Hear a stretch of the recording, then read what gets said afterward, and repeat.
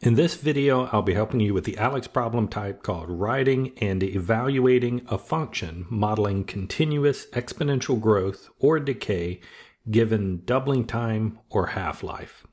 In the example here, we can see that we have a radioactive substance and we're given its initial mass, and we're told again that it's continuous exponential decay and also that the half-life is 22 hours.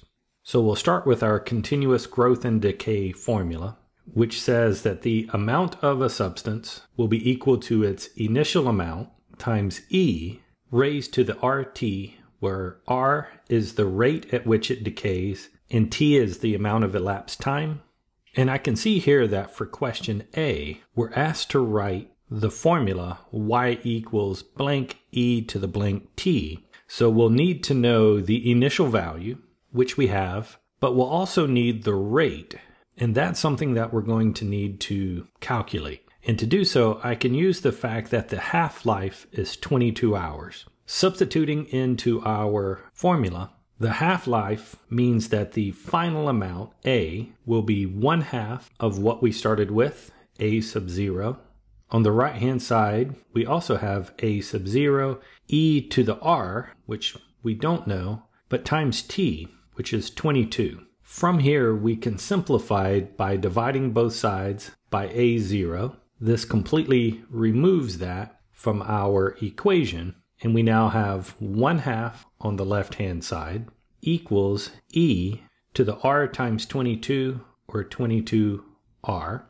And from here, I need to solve for r, and since it's in the exponent, I can move it down out of the exponent by taking the log of both sides. And since I have a base e, I'll take the natural log of both sides.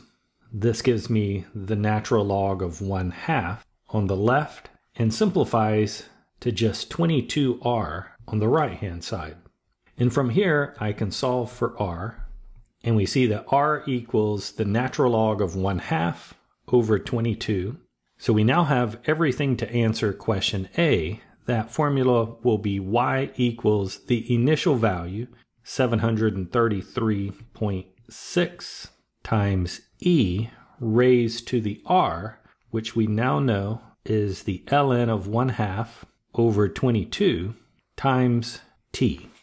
And from here we can move on to question B, which asks, now that we know the equation, how much will be present after 7 hours.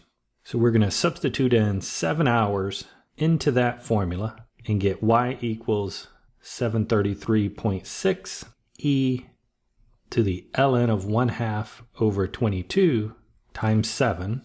And to do this sort of calculation without any intermediate computations, I like to use Desmos, and we're told here to round to the nearest tenth. So looking at the 10th position, we have 0.4 with a 0 behind it. So our amount in part B would be 588.4 milligrams.